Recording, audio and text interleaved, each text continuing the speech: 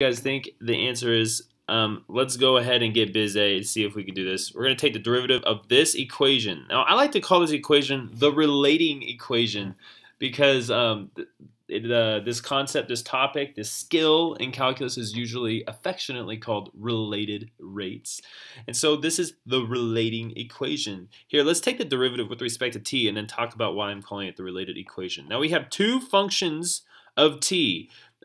X is a function of t and y is a function of t. You can know what the value of x and what the value of the value of x and y are if you guys knew the value of t, but that's not this type of problem, so don't worry about it. Just know that those are functions. So I'm going to take the derivative of this side, and since they're multiplying, the two functions are, we're going to use the product rule. The derivative of x is 1, and then we have to go dx dt, and then we multiply that by y, then plus, and then we have to take the derivative of y, which would be 1, and then we have to go dy dt because of implicit differentiation. The derivative of a constant always will be 0, obviously, because the constant is not changing. Its rate of change would be 0. Badoy.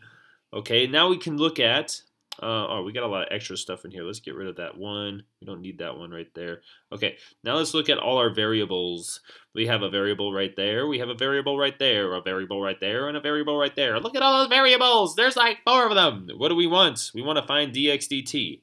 Man, these problems always want dx dt. It's so annoying. How about finding a different one? Okay, do we know the dx dt? Now we done that.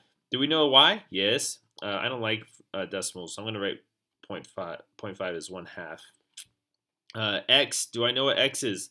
No, I don't. Oh no, I need x. dy dt is 1. Okay, we need an x if we want to find dx dt. How are we going to do that? We're going to use this foo.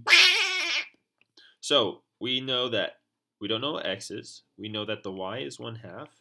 And then 4. Okay, cool. So we can find the x. This is magical. Multiply both sides by 2. We get x equals 8. Yay! I put the 8. Now let's rewrite stuff. We have 1/2 dx dt plus 8 times 1, which is 8, equals 0. So we put the negative 8 on the other side. And then we multiply both sides by 2, so we have dx dt all by himself. Aww, everybody's saying aww, everybody's like aww.